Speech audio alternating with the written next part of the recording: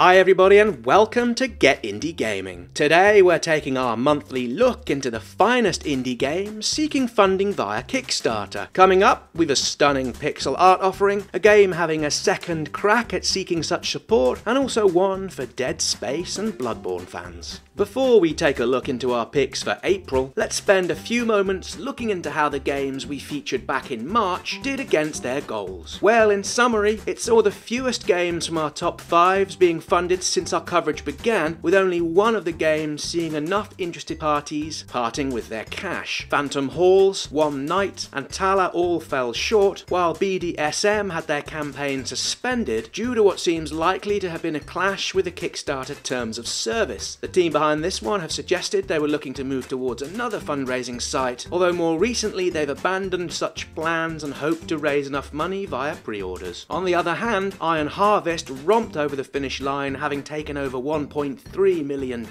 with an additional $200,000 in donations coming from their website. Since it's closed, backers have been given a demo, and at first glance its look and gameplay are certainly encouraging. Having been through the games from March, let's get on with the games we're keen to show off for this April.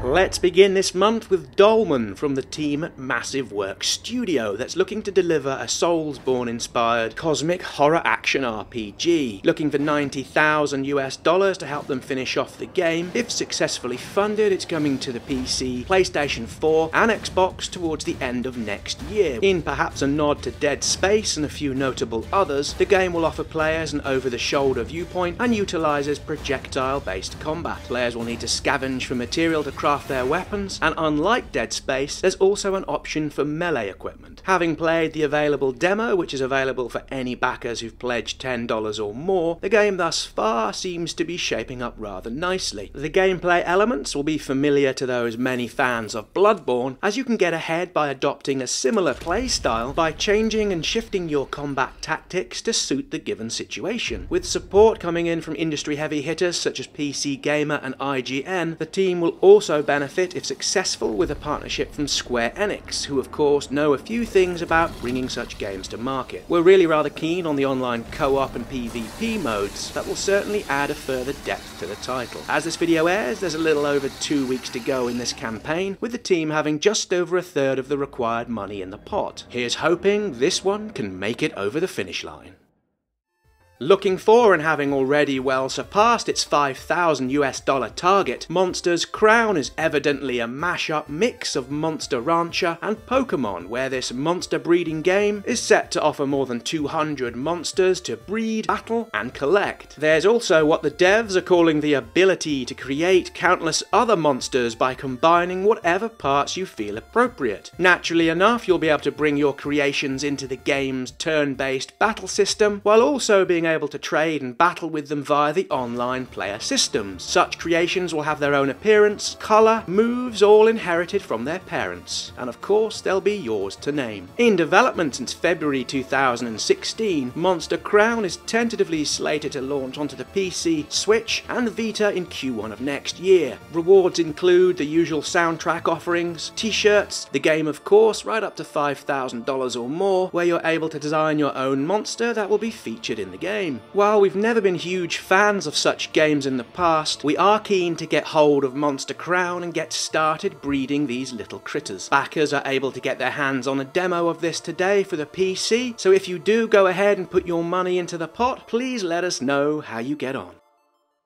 Having failed in a previous funding round via Fig last year, The Good Life is back for another go, and this time is seeking a little over $630,000. Described as an RPG set within a rural English town called Rainy Woods, players will assume the role of a photographer called Naomi, who's moved to the town debt-ridden from New York, and soon discovers the residents can turn into cats and dogs during the night. On the gameplay side of things, Naomi will use her skills as a photojournalist to take pictures, and then sell them via her in-game smartphone app or via a local newspaper to help raise the funds needed to pay off those debts. There's also opportunities to raise some extra cash on the side in mini-games, such as delivering milk, sheep shearing, and even an opportunity to mine some cryptocurrency. How very of the time. The Good Life is said to be offering a fully open world experience featuring a complete day-night cycle, and will come to the PC and PlayStation 4 if funded towards the end of next year. Pledge levels go from a single dollar up to 10,000, with the team also looking at a physical copy for people pledging $130 and above. Physical copies do tend to draw out the collectors, so that's a smart move from the team right there. Today, as we record this episode, the campaign is just about halfway there, and while The Good Life has seen plenty of coverage from high-profile media outlets such as Polygon, Destructoid, and IGN, it doesn't seem to have taken to the hearts, minds, and wallets of gamers as perhaps we thought it might. Here's wishing the team behind The Good Life all the best in the time it's got left before it closes on May the 5th.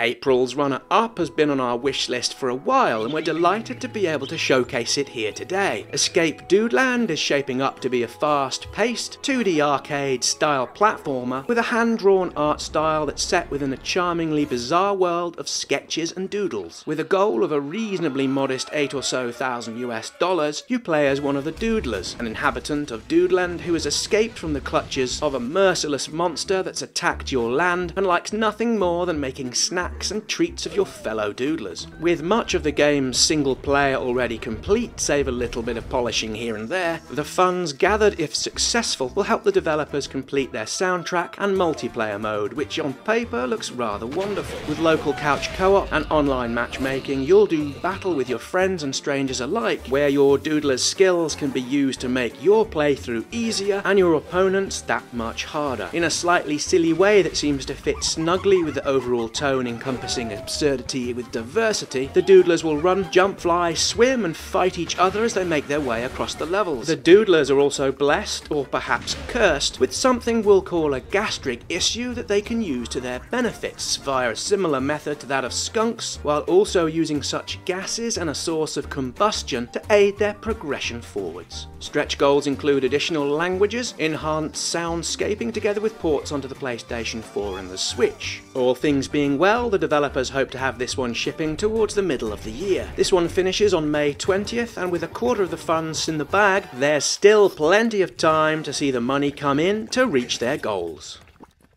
And so we make it to the number one for April. Looking for $29,000 US, we have Phaland, a Metroidvania action-adventure RPG that's to be delivered within what appears to be a stunningly produced pixel art and package that's inspired by the classics of the 8-bit era of gaming. Currently in development for the PC and all of this generation's consoles, it has an expected release date towards the end of next year. What's very much drawn us to this game in placing it at this month's number one is straight up how it looks. While in the past we've been a tad sniffy on some pixel creations, the animations and graphics on display here are industry leading. We're also huge fans of how the design has been made to look suitably 8-bit retro, and yet the imagery and techniques used within are very much from the modern game era and can be seen in the character animations, how they walk, how they stand, how their cape bellows in the wind, and how they often converse with you and others. See also the flickering flames in the dungeons, the design atmosphere in the taverns, and the details of each of the bosses. On paper and screen thus far, it's all stunningly beautiful. Rewards include the usual thanks in the credits to art posters, t-shirts, a full-colour art book inspired by the game's development, with the top-end backers being able to design an NPC, right up to a 3-day, 2-night trip to Miami to meet the team. That will cost you a cool $2,000 for the privilege. While as we record this video, the campaign has only been running for a few days, so far the number of backers and money already raised means we suspect Phaland's fundraiser will be successful, and we're certainly proud to be backers of this one with our hard-earned cash.